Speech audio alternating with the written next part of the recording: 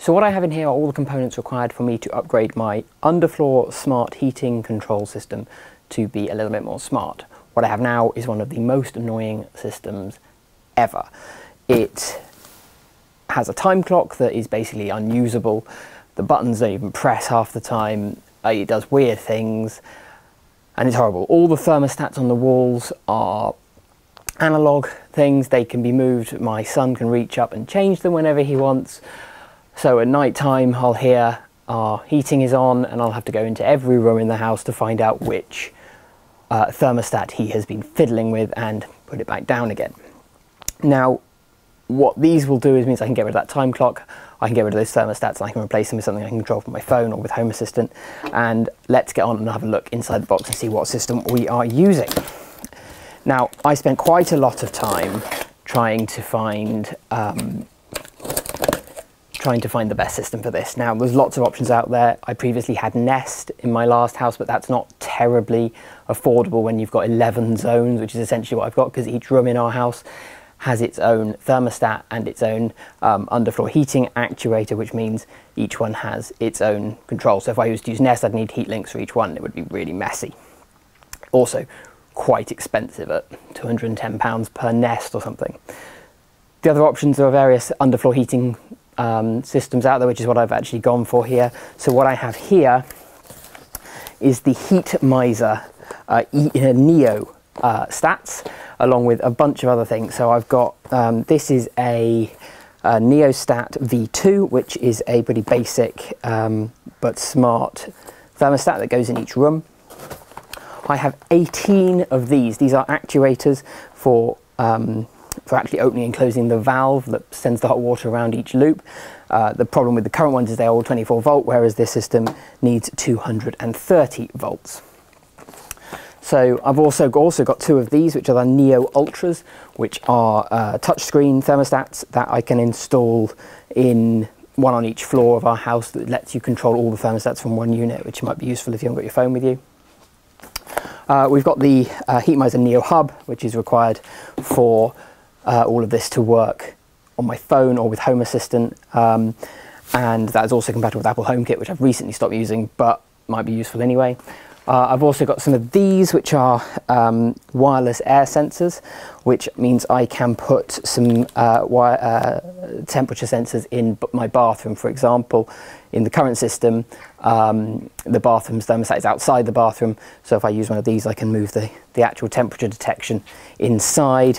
And finally, we've got one of these, which is not a terribly exciting box. This is a wiring centre. I've got two of these, one for each floor, and that's a wiring centre that all of this can hook into. I've also got a few of these, and these are just sort of decorative plates that can go around it if things look a bit bad when I take the old thermostats off the wall.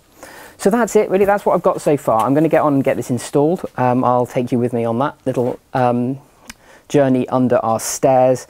The first step is going to be to remove the old system, so let's go and get on with that.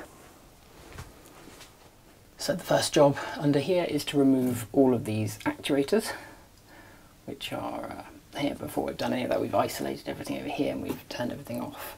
So there's no real risk of getting electrocuted, which would not be fun.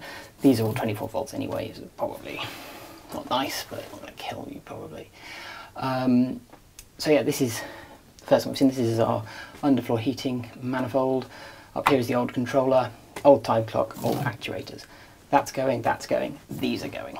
So, the one thing to note is in here they've written the zone names on the actuators. So when I take them off, they're going to get, now they are sort of written on here. I can just about make out what they say, so that's okay. And I have also taken a photo of this before I get started. So to pull them off, push the button on the front, and then they come off like that, and then you can untwist this. Now this will probably work on the other one, but we'll put that away in there anyway. We'll begin though by just taking out all the wires.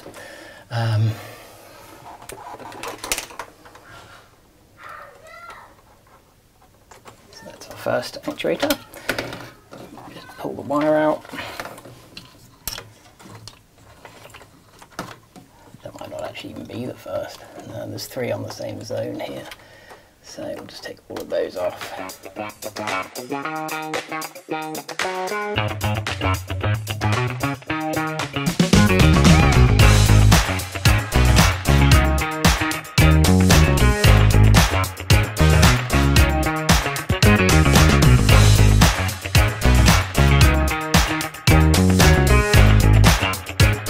nice thing is when they installed this system is they've put a 3-core and earth cable to every room thermostat point, which is good for us because it means we can, although the current system only uses 2 wires, the new one uses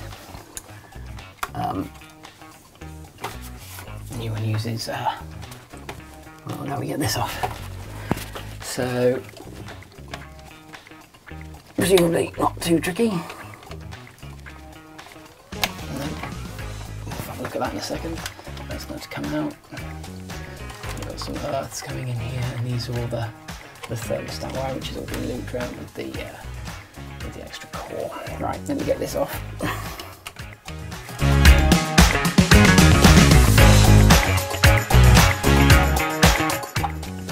Right, so that's our Upper T40. Never buy one, they are awful. Hello, Daddy. Oh, Alex, welcome. You alright? Yeah. Good. What are you doing, Daddy? What am I doing? I am replacing our heating controls, Alex. What are you doing?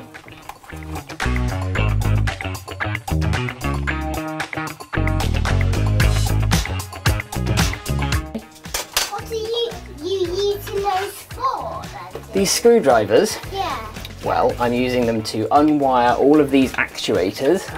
Yeah, I've taken all those off, they're all down here now. Yes, they are. Yes, they are. And now I'm taking out the time clock, which is up here. So we're going to take out this, take the cable out, so we're going to take that off the wall entirely. Yeah. We're going to just unplug these from here. Yeah. We don't want them in there. You want Loudon. That's policemen's. Just policemen's. Well, you know you're going to go on the internet now, don't you, Alex? Why? Well, because I'm filming this. And Have you not used these anymore? What have I not used? I haven't used those yet. No, I don't need the pliers. So no, I haven't needed those yet. What I do need though is what I could do with is an electric screwdriver, but I haven't got one with me at the moment. So we'll do the old-fashioned way. I've not used those yet. No, I don't need any wire cutters yet. Okay. Don't know when I'm going to need those yet. You want Loudon here. This where policemen's are. I think you're rather Not people, but not ladies. not ladies. No. Why not? Stay on, because this is very dangerous for ladies. Oh, is it? Yeah. Right. I don't think that's true. It's just as dangerous for ladies as it is for men. It's not really dangerous for anyone because all the power's gone. You want Loudon here, because it's a bit dangerous. Right. So now, next step is to pull out these thermostat wires and label them up so we can see what they are. So the first one, zone number 1, zone number 2, zone number 3, and zone number 4, zone number 5, and zone number 7. Yeah, number 7. So we just need to You want Loudon here. remember what they all are. So, where's my pen? Did I bring my pen, Alex? Yes. Where's my pen? I don't know. No. No, it is there. You're sharp. Yes. Oh, there it is. Here's my pen. So, we're just going to put in the number of lines. So that's 1. I'm going to put 2 marks on that one because that's number 2. Then we've got number 4, number 5, Yeah, number 5. and then find number 7 due to some auto-linking that happens on this upper NOR. 2, 3, 4, 5, 6, 7. Okay, so we can unwire these thermostats cables now.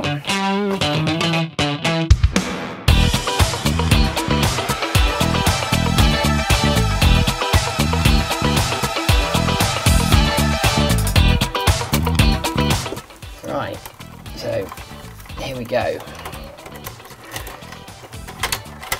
Let's bring out all of these as well. So we've got all the wire we need. One more's in here. Right, so we've got 5 distinct thermostat cables now, and I think it's about time that we opened up this 230 volt compartment and unwired the, so we've got 2 switches. We've got the, there's two inputs of power coming into this area. We've got the main permanent live from the heating controls, which is labelled heating controls, which comes to the fuse board. And we've got the heat box labelled as heating file, which just means the call for heat relay cable. So what happens is the heat pump sends in 2 cable in here, and we just connect them together when we want heat. And we've got here, we've got an isolator here, which means we can turn that off, because if we're in here, I haven't turned off the heat pump because I don't really want the whole house to be cold and us not to have any hot water. Right, I'm just going to go and get my, you know, I don't need anything, I've got all the bits I need. It's a bit big. Let's just remove these. Now, when they installed this, despite the fact that they didn't need it, and they shouldn't have used it probably, both these cables are 3-core and earth flex cables, which are like this, which means they've got an earth and a grey and a black and a brown. Now for this one, we could just have a normal 2-core and earth because it's a permanent live, and it would be better if they were labelled live and neutral, certainly on this one. For the heating fire, it doesn't really matter, they're both live, and I only need 2 cables, and there's no earth in here. So let's take out, start with the permanent live. And interestingly,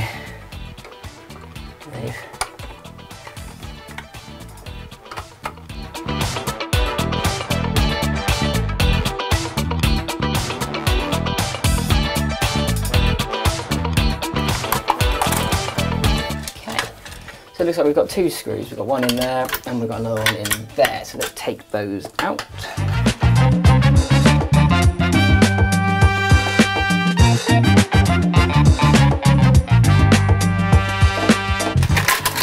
Right, so there's our old controller. We'll put back, I'm probably not going to ever do anything with this ever again, but I will just put it back together again.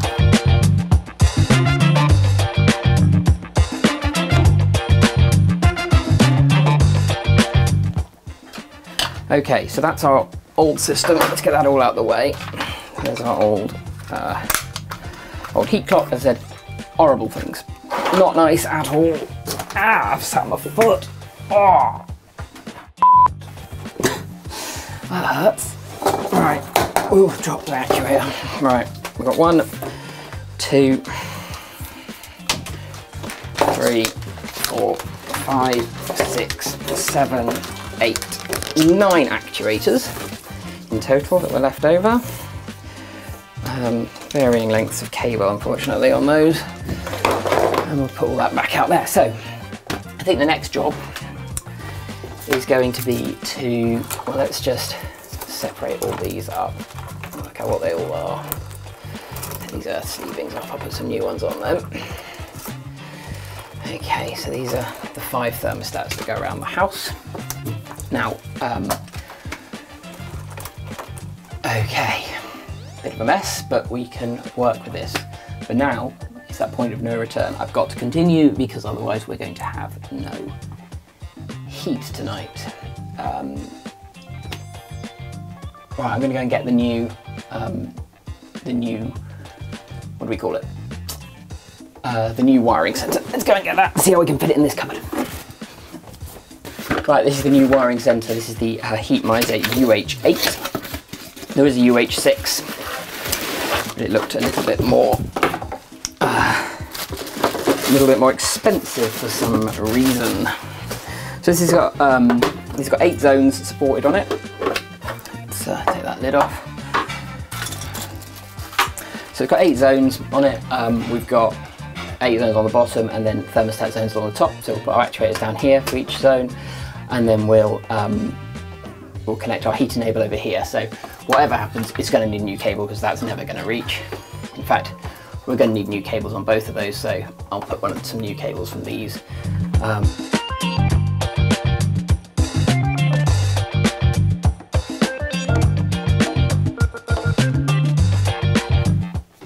Let me have a think, I'll come back to you.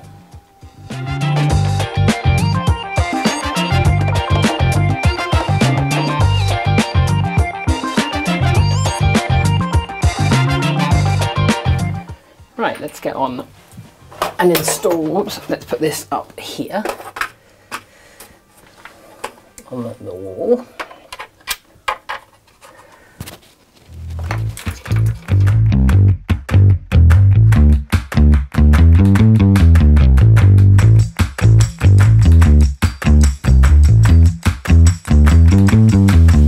Zone 1 is going to be the kitchen, zone 2 is going to be the utility room.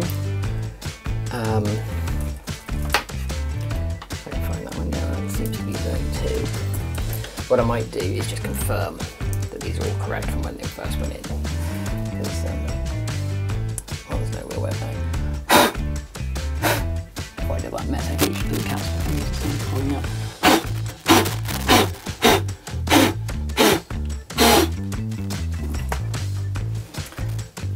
Okay, so I'll bring that in. We can make this work. I'm going to get my little screwdriver. Right, here we go. Right, earth sleeving is here. You've got these very long sort of connections here. What I'm going to do is cut these down to about the same size.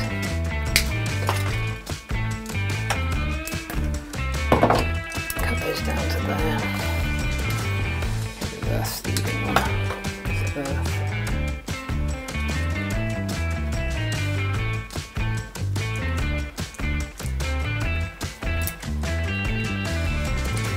Okay, so we've got to get a main supply in here too, actually. So, oh, that hasn't gone in at all.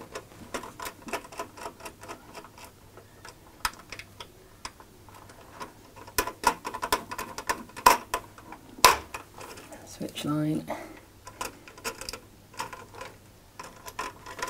switched.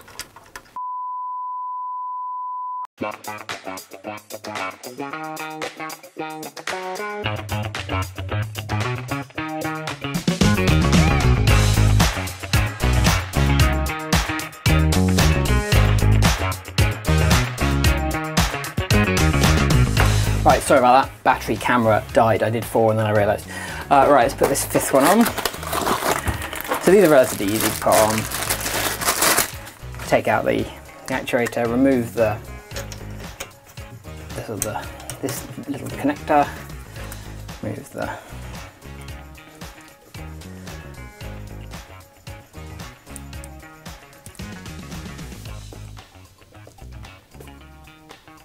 turn it off, put that on there like that.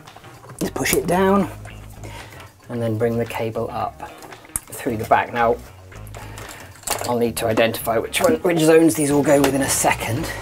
Then we're going to connect them up into these actuator ports for the right zones. Just going to get the other 4 actuators.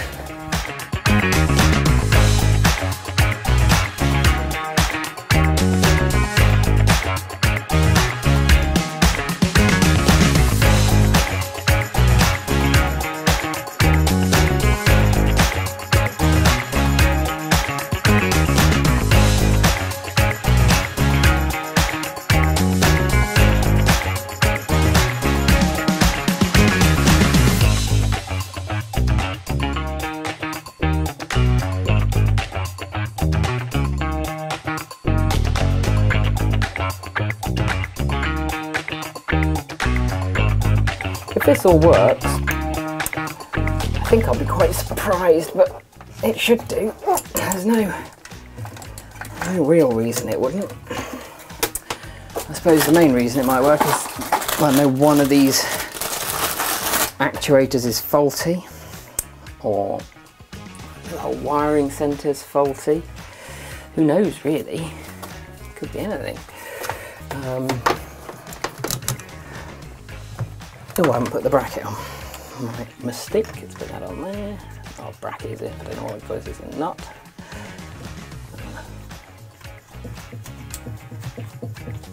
So when I put these on, it essentially closes the valve, and then when they get power, they will convert that electrical energy into heat, which will then allow the pin, I think if these are made with wax, which I don't know if they are, they sort of basically melt the wax, or the material, the thermal material changes state to make it liquid, which means the pin can just easily then fit up into, it just goes up, which is just how actuators work, really.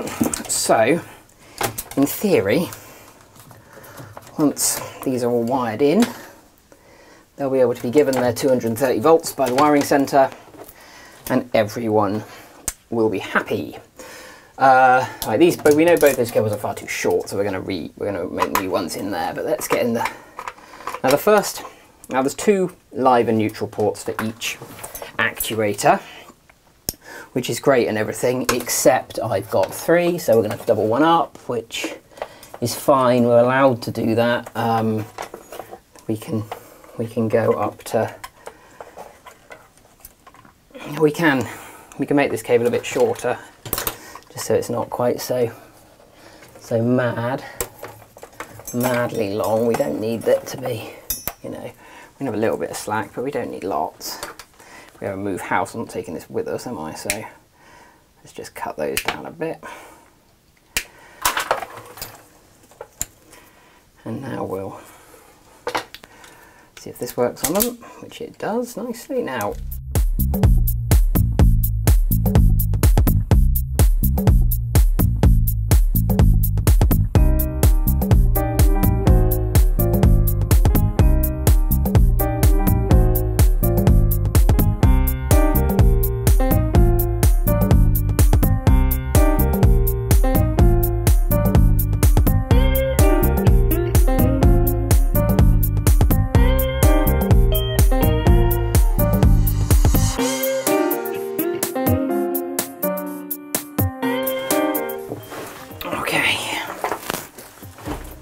getting a bit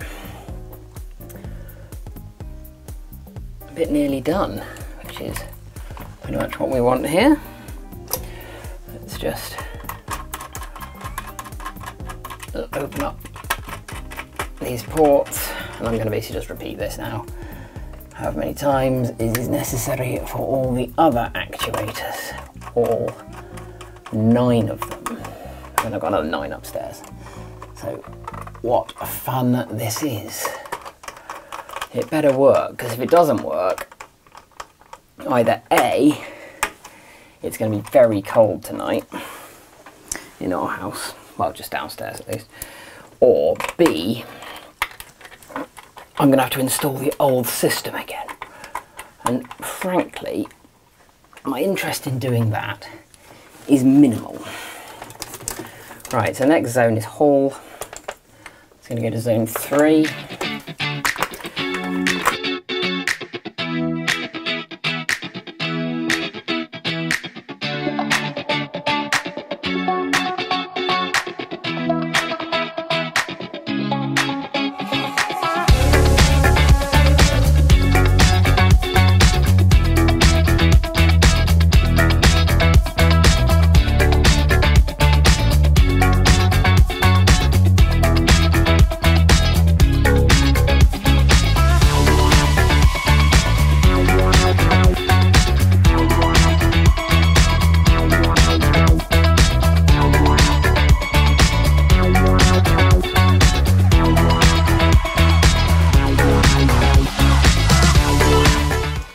Question, where did I put that screw? There's that screw.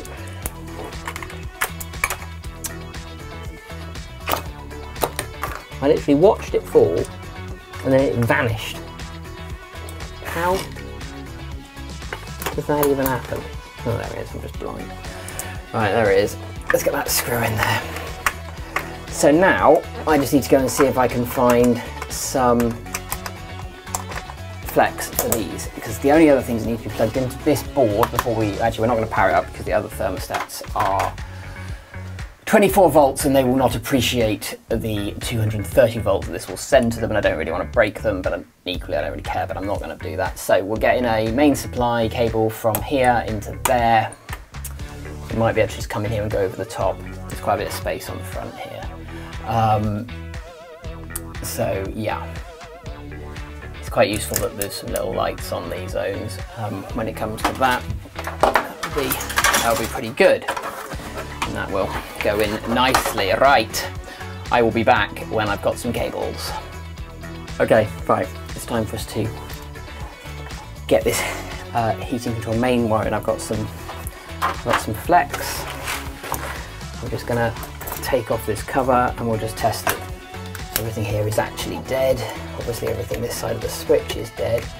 We verified that earlier, but I haven't. The rest of the system is also off. And the mains to the whole heating controls are dead, but we're going to verify that before we start poking around. Before we start poking around with things that are live. So a little look in here then.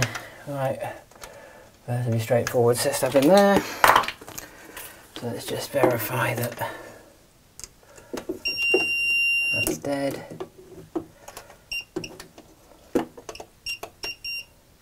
And we'll just verify live and neutral. Right, that's dead. Right, let's remove all of these.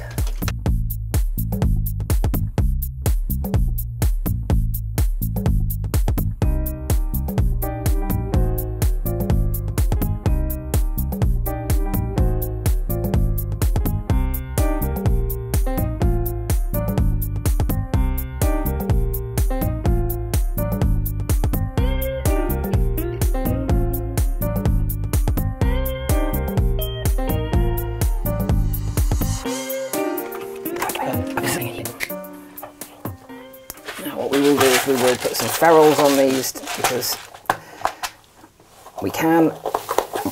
Mostly a bit arbitrary choice to do that, but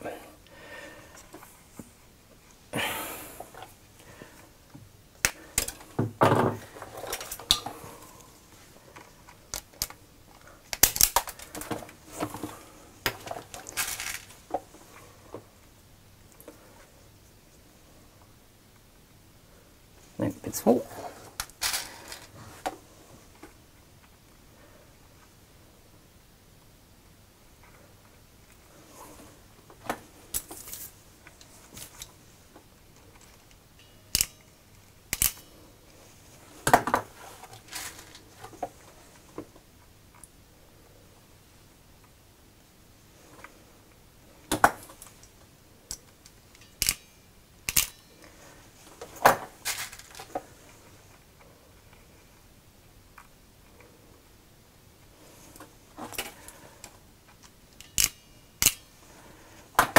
Okay.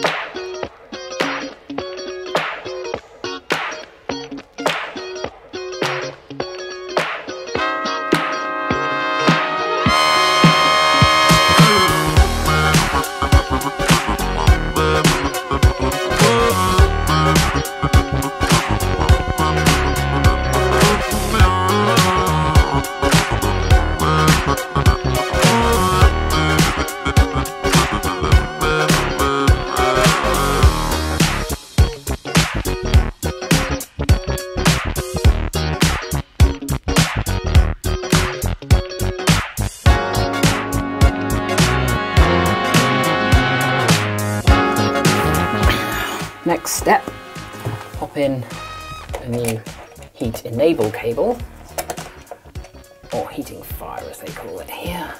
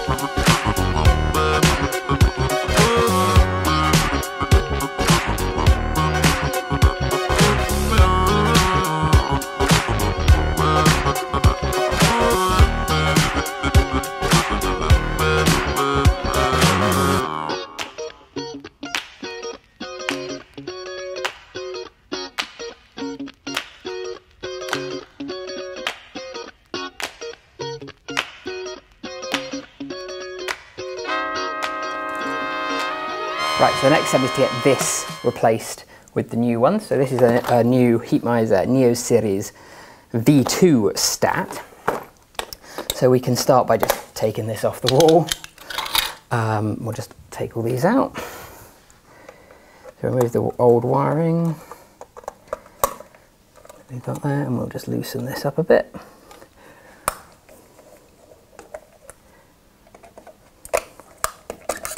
See? We'll just loosen, get these out. Okay. We'll just rotate, remove all of these bits. Okay, so there's our. We'll put that back together. Horrible things, these, absolutely horrible. If you don't even want to know what temperature is, these are what you get. But we'll do this better. Right, so we need to get the new stat out, open that up. Quite a few of these to do today. I'm only going to film this one so I can get on myself. So we've got a quick start guide and a little book, and then the thermostat itself. So we'll just take out the little screw in the bottom. Take that out, and then we can remove the front part from the base, and we're going to pop the base in there. Now, before we can do that, I need to get these little lugs out the way, because otherwise they get in the way, as I found when I did the first one of these.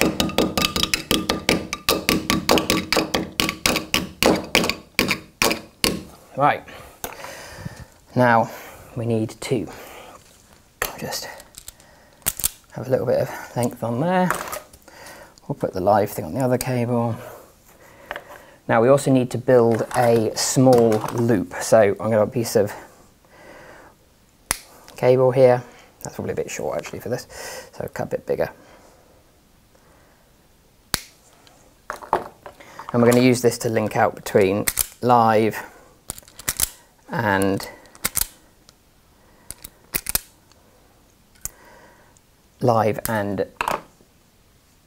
the common on the plate, which I've dropped on the floor. As with all of this Heatmiser stuff, all the screws are done up when it arrives, so we'll undo all of the ones we need, which is neutral, live, A1 and A2. So we're going to do a loop between live and A1 to begin with, because A1 is basically common. And then we will loop that back round into the live, and we'll also add in our own actual live from here. So we'll pop that in too. Screw that up. Make sure both are secure. Pop in our neutral. These are really quite simple to switch over. I'm quite pleased because I've got lots to do. And then we'll put our switch line into the A2 socket. Okay, just check all those are safe and as tight as we can get them.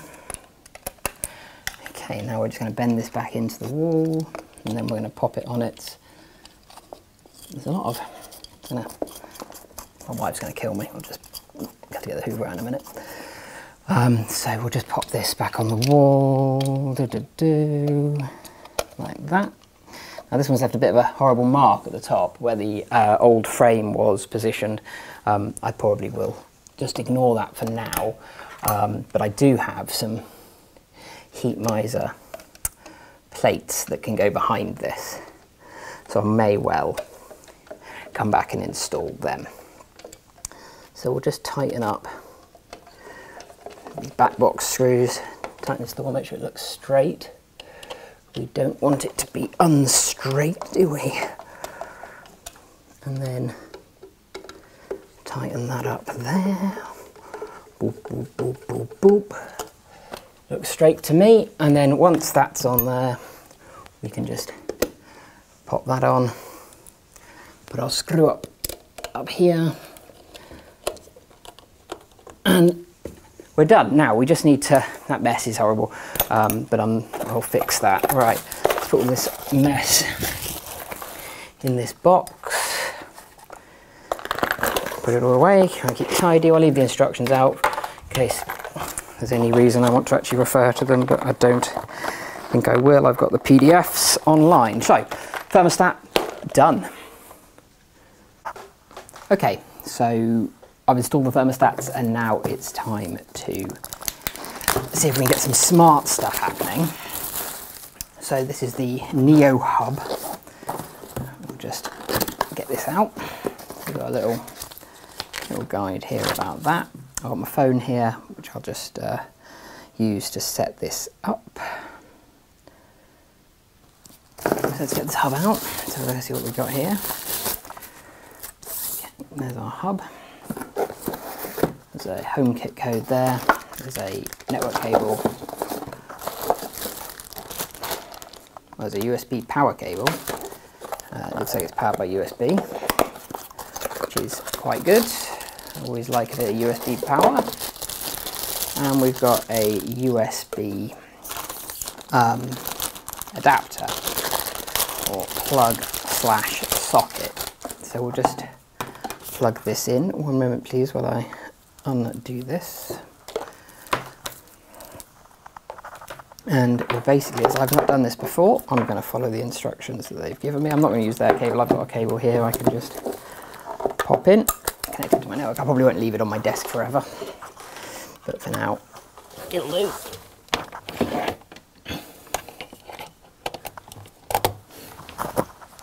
Right, so we'll turn it on. And we can see a power lights come on. Let's see what it says to do. Step 1, connect power. Step 2, download application. I've got that. Let's run the app. It would like to access my home data. Okay, and it would like to send me notifications.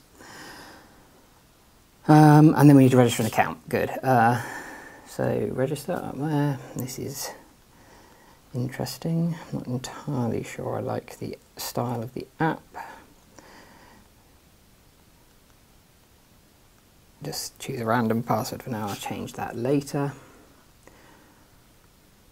Add location. Right. And press add Neo hub. Well, it doesn't say add Neo hub. It just says add location. So the instructions there don't set up this hub. It's going to try and connect to it on the network. Press and release the connect button.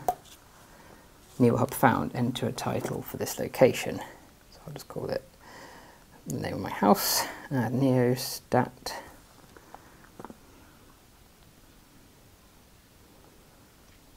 Okay, so it says searching, but it says it's going to ask me for a zone. So we'll see what happens here.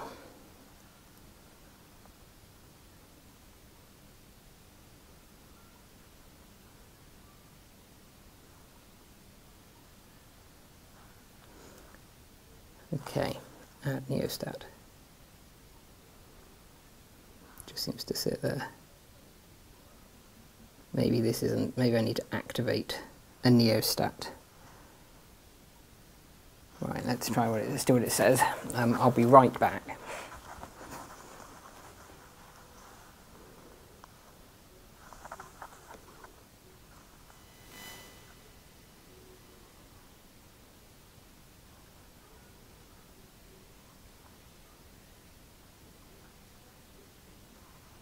Right, so there you saw was me installing the Heatmiser underfloor system with some neostats in my house. As you can see, I have my shoulder up there, wherever it is. They're all now up and working. Everything's doing roughly what I would expect it to do. So yeah, it's all working well. The main thing I've noticed, which is a little bit annoying, but I'm hoping is easily fixed, is the thermostats themselves are reading quite a bit over the temperature of the room, and I don't know why this really is. Now, I don't know if they're being influenced by their own heat from their own power supply in them or what's going on. But for example, the thermostat in here right now is reporting a temperature of 22.5 degrees. But it's quite chilly in here.